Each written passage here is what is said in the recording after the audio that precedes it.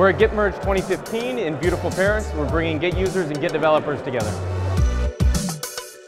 The Git Merge conference has a pretty long history. It started out where a number of the core Git developers would get together in person once a year or so and talk about what's happening in Git, what the future of Git is, what next steps are.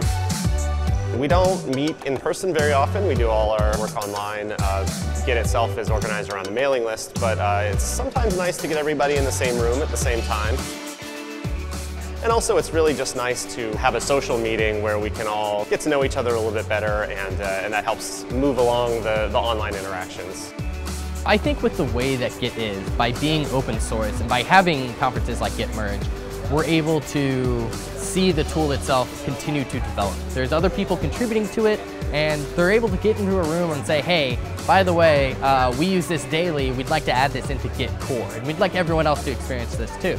And then ultimately it's an open discussion, you can actually see these changes come in.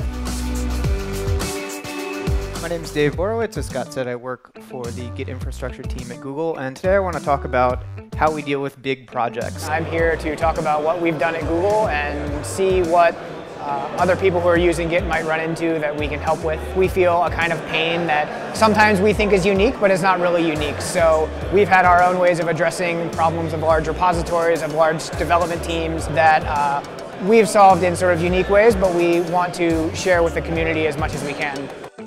The strength that Git has, of course, with all software communities is its community. And I think that the passion that people bring to Git is going to keep Git alive for quite some time. It will be up to the community of developers to figure out what are the things that are missing from the tool chain and how can we support the development of the code to let those features grow. They're taking time to come here and say the software is important, this community is important, and I want to help and contribute as it grows.